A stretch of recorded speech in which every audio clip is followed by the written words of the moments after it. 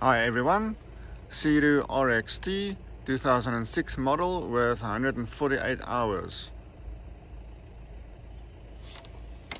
We've got a problem on the motor. Let's start it and listen.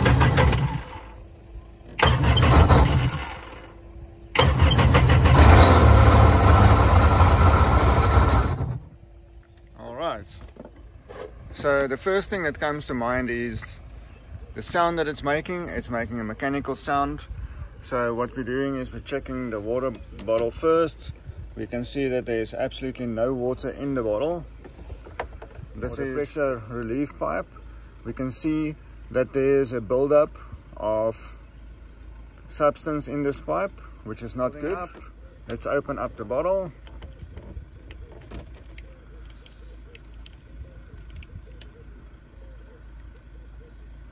You can see there's no water in the bottle, as well as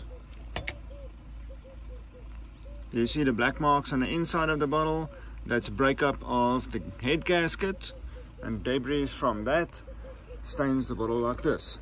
Let's strip further and see what's going on.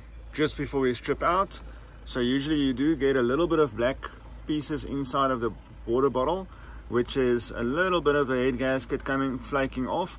But this is more a head gasket and carbon compound build up, which is abnormal.